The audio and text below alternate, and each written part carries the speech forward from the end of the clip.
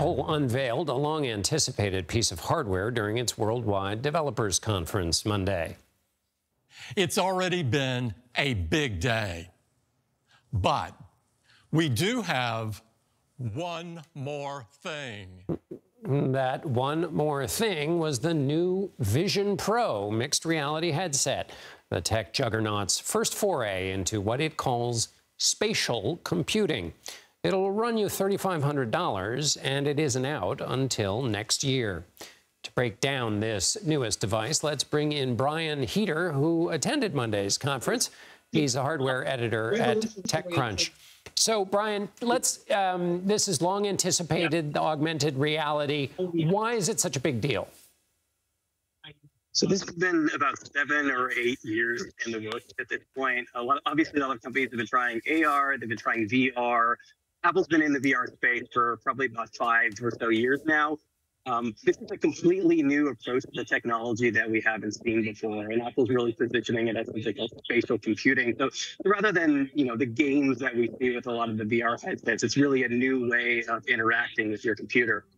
And they've also announced some kind of a deal with Disney about this. So in other words, it's not just a kind of gee whiz kind of thing. It appears that they are lining up some set of killer apps, to use a phrase from a bygone era. Yeah, that's right. Content is obviously a big part of it, and it's important to take a step back and remember that we're here at the Worldwide Developers Conference. So it's really developers first. A big part of the reason why Apple introduced the hardware right now that won't be coming out until probably early next year is to get this in the hands of developers, that people can create, applications, they can create games.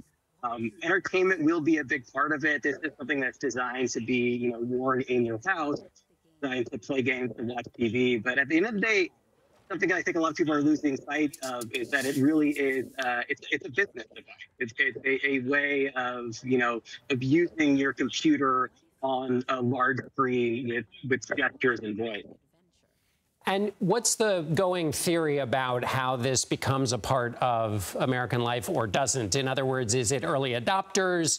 Is the idea that there will be enough of a groundswell that we'll start to see this the way we started to see Apple Watches? And is the Apple Watch a good analogy in terms of the level of what they're sort of announcing here? That much of a new kind of product?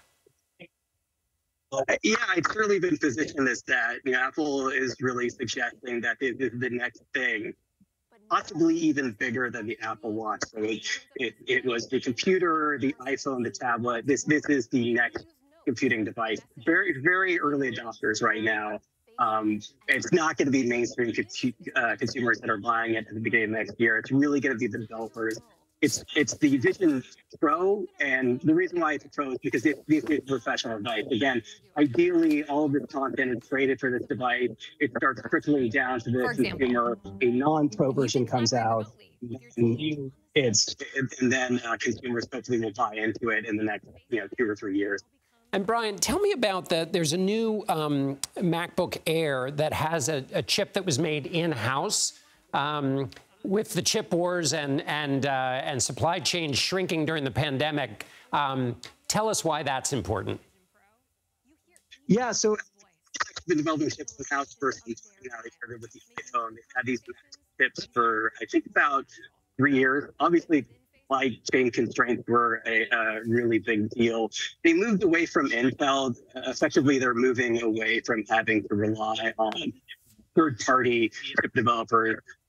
Supply chain is a part of that, but at the end of the day, it really comes down to building the right hardware for your software and building hardware that, because they have similar chip architectures, this thing can work seamlessly with your iPad or your iPhone.